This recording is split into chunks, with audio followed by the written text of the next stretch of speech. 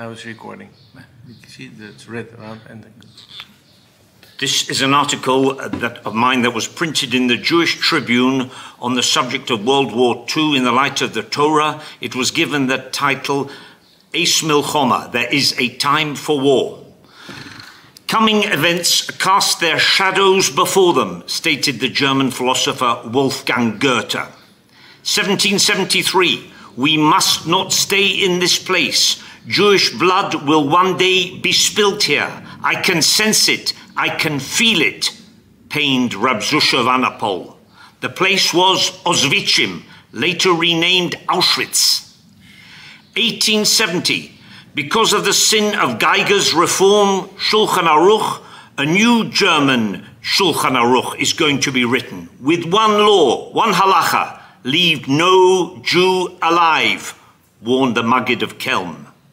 1881, Rabbi Elchanan Wechsler wrote a book, Azhara, about dreams he had had of Jews being rounded up, taken to concentration camps, exterminated and burned. 1889, Zuk Tehillim, say Psalms. I can sense that a man who will be even more evil than Haman has just been born. Pray that he dies a Misa Mashuna, an untimely death, warned the Shinovat Tzaddik. The date, April the 20th, at the very hour of Hitler's birth. Hitler himself was conceived on July the 20th, 1888, at Tisha B'Av. 1891, when the Jew loses his Torah, which is his very essence, he becomes something like an imitative ape. And then the Goyim, the Gentiles, start to consider the Jew as being something less than a human being, literally worthy of extermination, an Untermensch, a subhuman, wrote Rab Naftali Tzvi Berlin. 1896, the English author M.P. Scheel writes a story about a future band of monstrous criminals that ravage across Europe, slaughtering and burning their corpses. The story was ominously entitled The SS. 1923, the Yiddish poet Uri Tzvi Greenberg pens a poem entitled In Malchus von Salem, in the Kingdom of the Crucifix, anticipating the Holocaust, about a future wasteland of Jewish agony and death, with corpses hanging from the continent's trees, its rivers disgorging naked bodies of murdered victims, its soil toxic with Jewish blood. 1925, men think that Berlin is the new Jerusalem, but the coming storm of destruction will emanate Davka from Berlin, wrote the Or Sameach, Rav Simcha Meir of Dvinsk. 1929, the Chofetz Chaim stated, the 12 million dead of the Great War, World War I, that was child's play. The real thing will start in 10 years' time. And it did, 1939. 1938, sword and slaughter are coming to the world because men fail to study the Zohar, said Rav Yehuda Ashlag. 1939, said the Rebbe of Karlin, the heavenly decree against Europe's Jews cannot be reversed, and it will be worse than that of the destruction of the Second Temple. Its like has not been seen since the world was created. The key to all the events of history is Ein Poranios Bola Olam Ela Bishvil Yisrael. No trouble comes to the world except because of Israel, says the Talmud. Many sources, the Zohar, the Vilna Gaon, Toldos Yaakov Yosef, Rab Ibn Yachya, all pinpointed the years 5698 to 5708, that's 1938 to 1948, as being years of ominous portent. See the book L'chol Eis by Rab Matisyahu Glazerson. May 1940, Operation Dynamo.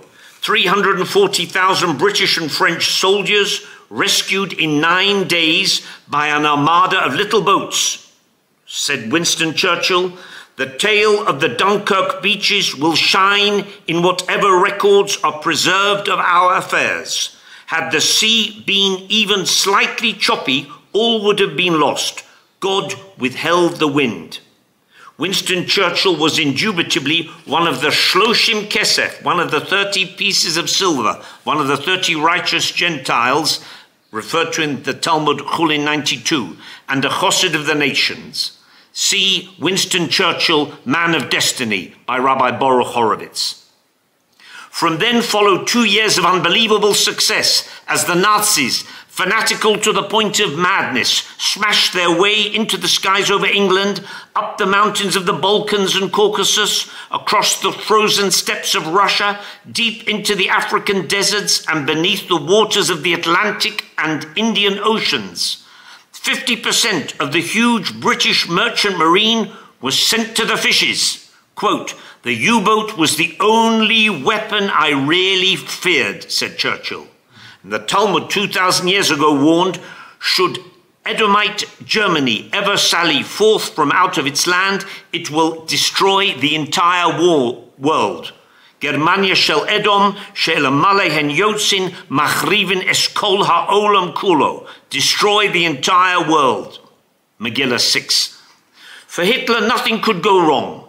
Then, in summer 1942, he commenced the Endlosung, the final solution, in earnest, thus violating Hashem's adjurment to the Goyim, do not overly oppress Israel, Gemara Ksubas 111. And from then on, nothing could go right for him. See the book Divine Madness, A Defense of Hashem in the Matter of the Holocaust, by Rabbi Avigdor Miller. As Rommel battered on the gates of Eretz Yisrael, the German Grand Strategic Plan envisaged a vast pincer movement from the Caucasus, Africa, and Asia Minor to unite with the Japanese in the Persian Gulf, who were advancing through India. However, once the line Leningrad, Moscow, Stalingrad was reached, and most of Europe's Jewry was in Nazi clutches, to have advanced any further would have served no purpose in fulfilling the Tochochos of Dvorim 28, and the Creator said, die, far enough.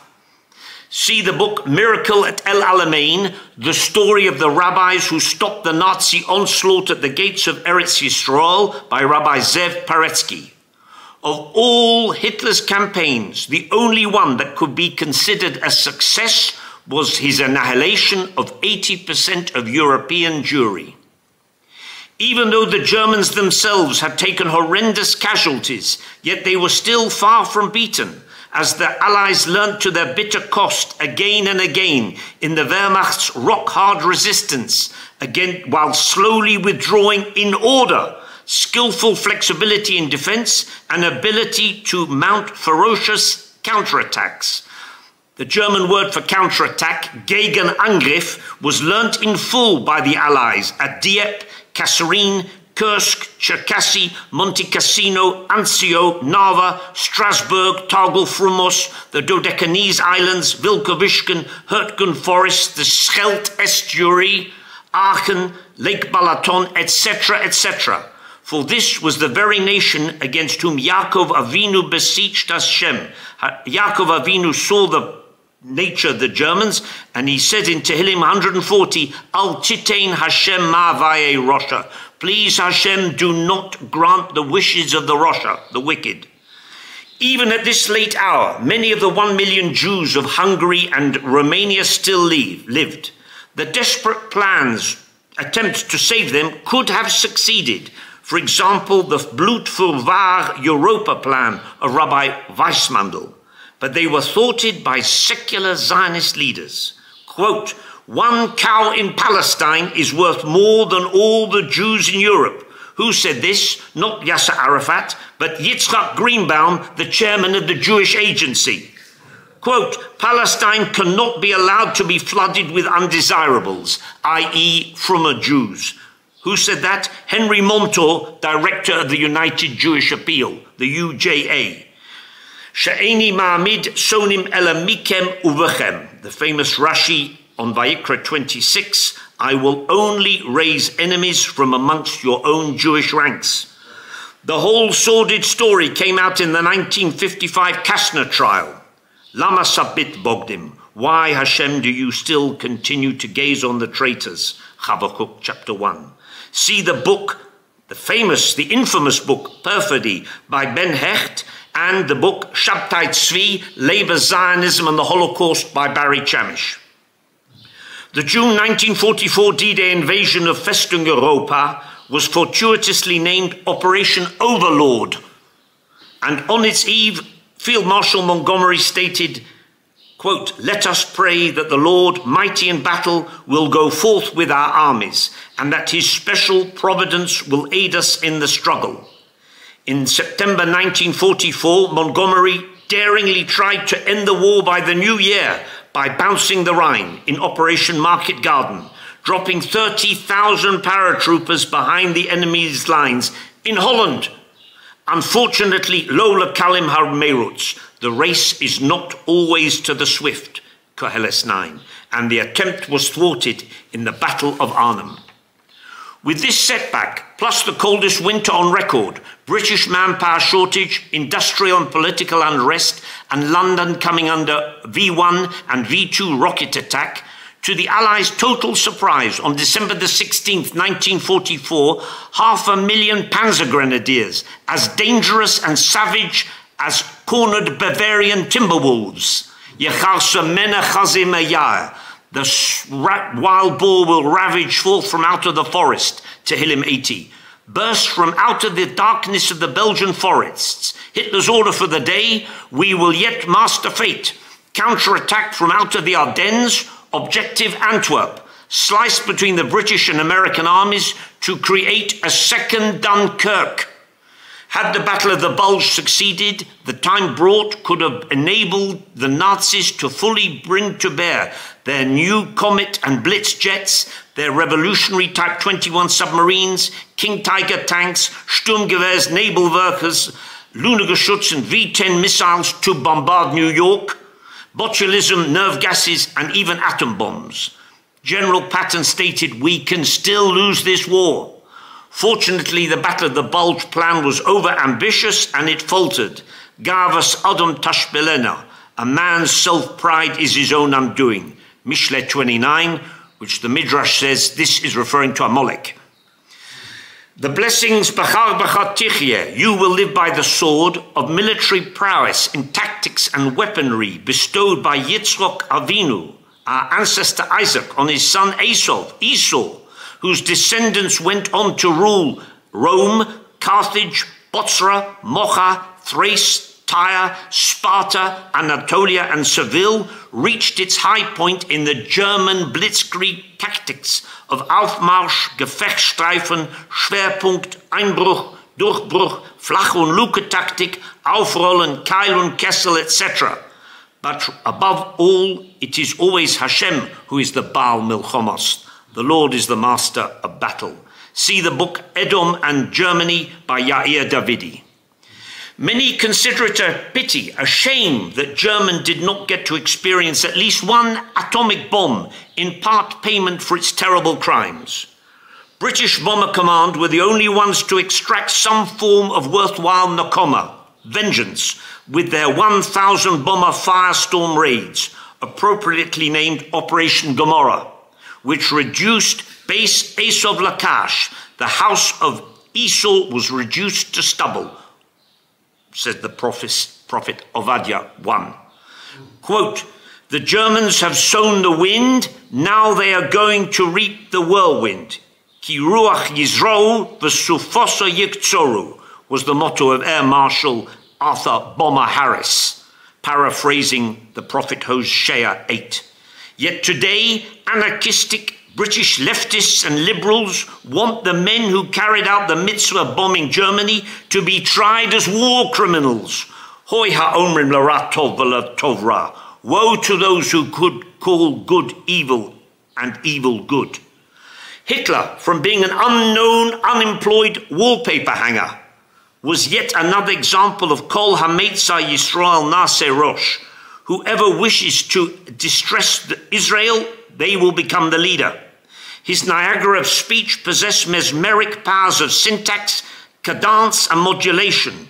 Hitler's unusual voice was the result of his being gassed in 1918. His miraculous escape uninjured from the July 1944 bomb plot did not humble him in the slightest. His astrologers told him that there would be a dramatic change in German fortune in April 1945, and on April the 12th, news came in of the sudden death of President Roosevelt. Quote, "We felt the wings of the angel of history flap through the Führerbunker," Goebbels. Yet a fortnight later, Hitler himself was gone.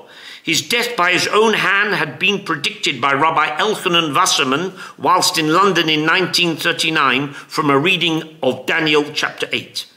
The palpable, audible evil of Hitler's last recording of his political testament showed that he regretted nothing.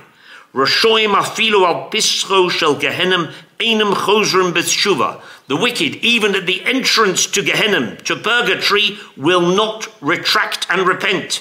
In May 1945, as Winston Churchill gleefully picked his way through the rubble of the Berlin Reichstag, he exulted, "With the help of Almighty God, I have tracked the Nazi blood beast back to his lair." The souls of the wicked are the demons of this world, says the Zohar. Anyone in the physical presence of Hitler or Goebbels reported feeling totally emotionally drained to the point of physical collapse, as if they were psychic vampires. Do altistakel b'pnei rosha. Do not look into the face of a wicked man. Gemara Megillah 28. Hitler has deprived men of all sense of time, said the Belzer Rebbe. A man's name indicates his nature and destiny. A name carries influence, says the Yalkut. Kushmo kein hu. Hitler, Goebbels, Streicher, Himmler, Göring, Hess, von Manstein, von Manteuffel, Mengele, Todt, Fock, Axmann, Bormann, Eichmann, Kesselring, Rommel, etc. See the book Name and Soul by Rabbi Matisyahu Glazerson. Hitler had the audacity to invoke the Herrgott to assist him in his dastardly plans. Quote from Mein Kampf, chapter 2. "Thus did I now know that I must act in the sense of the Creator. By defending myself against the Jew, I am doing the Lord's work. Der Kampf gegen den ewigen Juden mit aller Energie hat begonnen. The war against the eternal Jew has commenced with maximum energy. The praises of Hashem rising from those in Gehenna surpass the praises of those basking in Gan Eden," says the Midrash. Says Rabbi Yerucham Lebovitz, because men forgot of the existence of a place called Gehenna, the Creator brought Gehenna into this world. Up to 100 million people died in the last century in 2 world wars started by Germany. The British astronomer Sir Patrick Moore warned, quote, "The Germans started World War I, the Germans started World War II, mark my word, the Germans are going to start World War III. Indeed, Germany may yet have a role to play in our history in Eretz Yisrael, as they are depicted as being Confederates in the final assault of Gog and Magog. In Ezekiel chapter 38, verse 6, it refers to the land known as Germania and all her battalions, which Gemara Yoma says Gomer is referring to Germania. And the Gera Rebbe said, "I believe the Germans are descendants of Amalek." In the Jewish apocalyptic literature, for example, the Sefer Zerubbabel, Sefer Chanoch, Nistaros, Rab Shimon Bar Yochai, Milchamos, Melech HaMashiach, etc., many possible scenarios are described, in most of which the Ishmaelitic and Edomitic nations are the leading protagonists, led by a world dictator who will be even worse than Hitler, the anti-Moshiach Armilus. Amongst these scenarios, quote, "All the inhabitants of the earth will be moved against each other. Men will provoke each other to fight without reason. Friends will suddenly attack one another as enemies. Children and babies will be abandoned without any qualm of conscience. Earthquakes, fire will burst from the earth. Women will give birth to talking, dancing infants. Portents in the heavens will remind men that the end is near. The sun and moon will alter their courses. The order of the seasons will change. The fruit of the earth will cease to grow. Sown fields will suddenly appear unsown, etc., etc. You will go insane from the visions of your eyes. May Hashem grant a geula that voids the necessity for such chavolim.